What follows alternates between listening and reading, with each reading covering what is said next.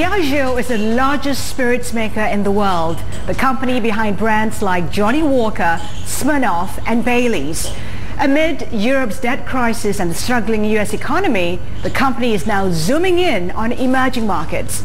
Today on Asia's Business, we speak to the president of Diageo Asia Pacific, Gilbert Gostin. Gilbert, good to see you. Its latest interest, India's United Spirits, is agreed to pay $2 billion for a controlling stake to secure a foothold in the world's largest whiskey-consuming nation. Diageo already sells Johnnie Walker whiskey and Smirnoff vodka brands in India, is seeking growth in markets outside Europe as part of a plan to get half its sales from developing economies by 2015. Gilbert Gostin, welcome to Asia's Business. What a fantastic year it's been for Diageo and for yourself with all the acquisitions and excitement within the company.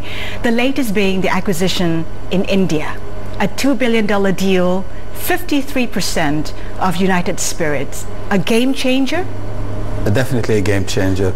United Spirits will be transformational for our business in emerging markets and transformational for our business in Asia and in India. United Spirits has been a very successful company. They are the leading player in India in spirits. The Indian market is a very attractive market. Here you're talking about 295 million cases of local spirits, $6 billion of total beverage alcohol, and the demographics are very favorable. And when we look at the data, you have today 120 million consumers in emerging middle class. They will become 600 million in 2025. So the potential growth in India within spirits is huge. And USL have a leading position in this market. Here you're talking about the market leader with over 40% of market share. How do you tap the potential though? We have 19 million consumers coming into drinking age every single year. A huge market to be tapped, but it has to be catered to the young. Well, our definition of legal drinking age, or you could say legal purchase age, yes, it's an opportunity. You have 19 million people coming into legal purchase age or legal drinking age every year in India, which is driven, by favorable demographics. And at the same time, the big opportunity in India is about urbanization also. You have people moving, into cities, and there are bigger opportunities to entertain within cities than in the countryside. Is there integration to be had here, to be done now that United Spirits has been acquired? Well, we should not jump the gun too quickly now. You're going through the internal regulatory process, and we expect that the mandatory tender offer will be closed sometime at the end of Q1 2013, and then we could look at the opportunities and how we can accelerate the growth of this great company. Why revisit India at this point in time? Because Diageo exited the Indian market during the crisis of 2002. Why a rethinking of the market now? Well, we always acknowledge the potential of the Indian market. The Indian market is a Western type spirits market. Johnnie Walker and Smirnoff and VAT 69 are iconic brands in this market with a leadership position. The Scotch whisky market has huge potential in India, and we always looked at opportunities within the Indian market. As you know, we have been having conversations with USL. Not today, we've started these discussions 4 or 5 years ago, and now was the right opportunity to close this transaction. It's a difficult market though. We have state-run liquor shops, we have counterfeit liquor to be dealt with as well. It is a very difficult market to be doing business in. I think with complexity comes opportunity. Yes, you're right. It is a challenging market, but this is where the upside is bigger. There is different formats in this market. You have auction market, you have government states, and you have open states. And here you're talking about India is as big as a continent with 28 different states and different regulations in each and every state. But I think the opportunity with USL is very well established in this market. They have 98% coverage of the market, and at the same time they have over 80 factories or distilling facilities across India, which gives them more nimbleness and agility in order to be able to tackle opportunities on the marketplace. India becomes your number 2 market after the US now. Yes. Has it got the potential to overtake the US? I think the potential is there. How soon can that happen? The Indian market is forecasted to grow at like 15% value terms, over the next 5 to 10 years. And I would say, if we manage to, grow the business in India, India has the potential to become the number 1 market in Diageo sometime, in the next 5 to 10 years. United Spirits, part of United Breweries, associated, owned by a very famous Indian man, Vijay Mallya. How exciting is it to be working with Vijay Mallya, who's seen as the Richard Branson of India? Yeah, Vijay is a very inspirational man. I was in India 2 weeks ago. I spent some time with him and with his leadership team. He has built an incredible war machine in this market. Very intuitional man, very inspirational man, and I have lots of respect and admiration for what he has built in USL. Take a look at the F1. United Breweries supports Force India, and Diageo is behind McLaren. Will there be any conflict at the next Grand Prix? I will not say conflict. I would say opportunities. He had the same vision that we had. He recognized, the impact of the sport.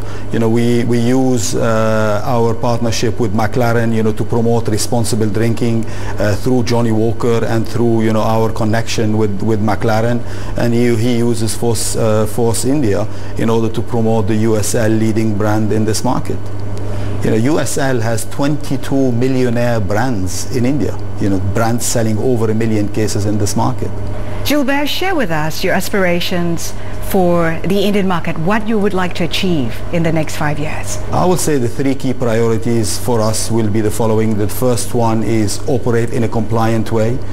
Compliance, governance, control, and the highest international standards of compliance, governance, and controls are critical. This will be priority number 1. Priority number 2 is, to gain market share and keep improving USL leadership position in this market. And the opportunity number 3 is to keep premiumizing the USL portfolio. And this is what the leadership team in USL have done exceptionally well over the last 2 years. And we want to accelerate this journey with the USL leadership team. Gilbert Gostin, we'll leave it there for the moment. We're going for a short break. Asia's Business. We'll be right back. Stay with us.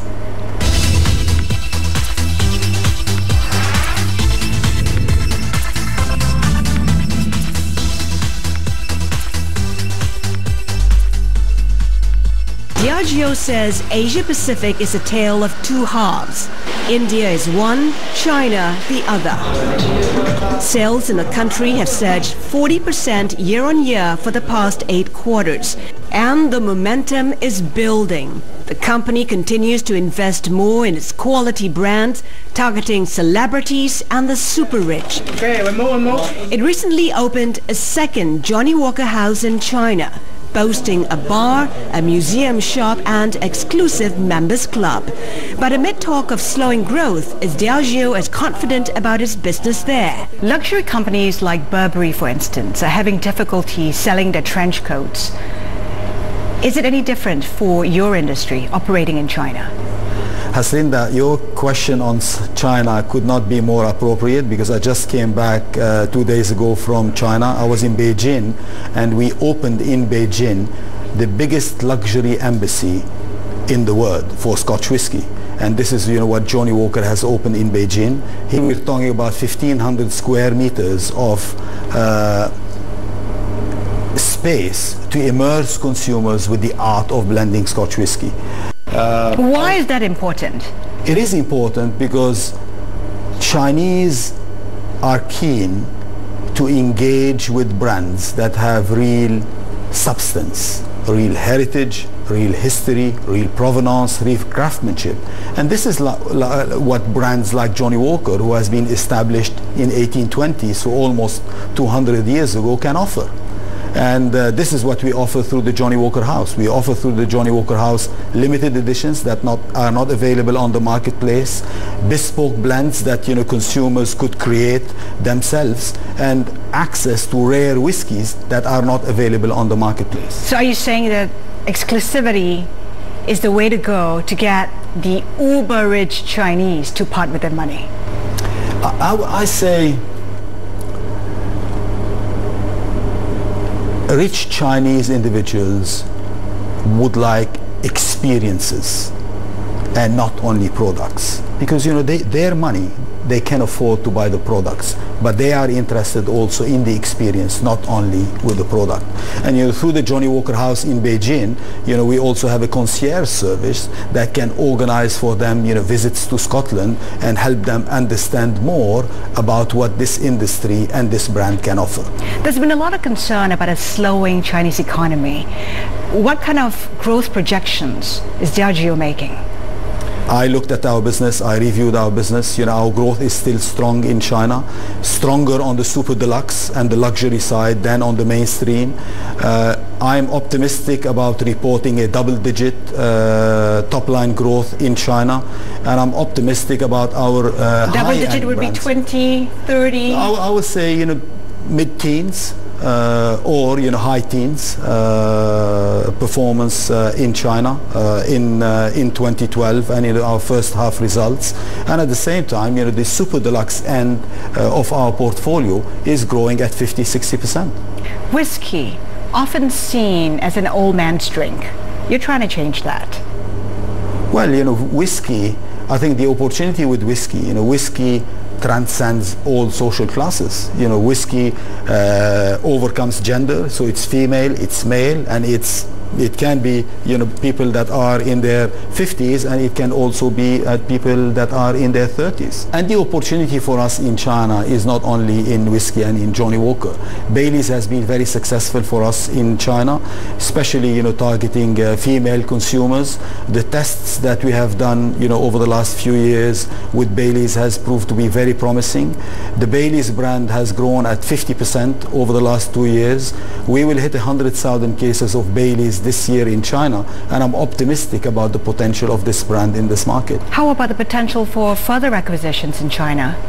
As you know, we are the only global international spirits company that operates in Baijiu, in local spirits at scale, and also in international spirits.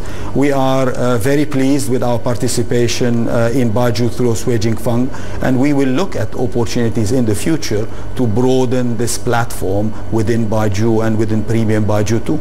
You're also looking at other emerging markets, the likes of Vietnam and possibly Indonesia. What's the potential you see in those markets? Well, there is potential in these markets. We are in Vietnam. We are operating in Vietnam. We were the first international company to have a license to operate in Vietnam. At the same time, we managed to acquire over 45% of the premium local spirits company Halico this year too. And going forward, how will that contribute to your numbers? Well, going forward, Vietnam, as you know, is a market that has 90 million consumers, a very young profile. The median age in Vietnam, is 28 years, and the demographics are also very favorable. And we're optimistic about the potential of the Vietnamese market on the imported spirit side, predominantly with Scotch whisky and with Johnnie Walker being a flagship brand for us in this market, and also through the route to market of Halico with Halico vodka. On the issue of acquisitions, there are recent reports suggesting that perhaps Diageo may be tying up with Suntory to make a bid for Beam. Is there truth in that? Well, as you know, we never comment on future acquisition targets, and I won't be able to comment on this one. Would there be interest to make a bid for Beam? Well, we will not comment on this one. Okay. What challenges do you think Diageo faces in maintaining its position as the biggest spirits maker in the world? Well, I think for us what will be critical is keep growing our brands organically, and the acquisitions that we have generated over the last 2 years, make sure that these acquisitions deliver against the aspiration and the ambition that we have for these markets, and keep making an impact in the community in which we operate. Gilbert Gostin, hang tight. Asia's Business. We'll be right back. Stay with us.